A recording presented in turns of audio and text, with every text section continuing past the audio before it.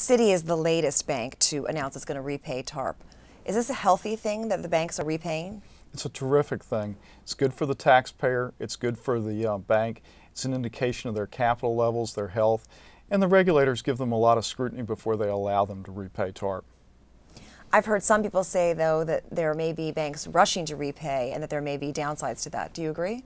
No, I think getting out of TARP is important. It's an important demonstration of financial strength and management strength. And what people are concerned about the rush is that they'll need capital again.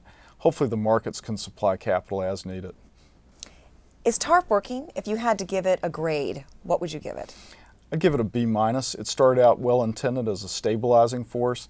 It has now become a force for policy, regulation, and reporting. There are a lot of strings attached to TARP. As one bank CEO said, it's a scarlet letter for the industry.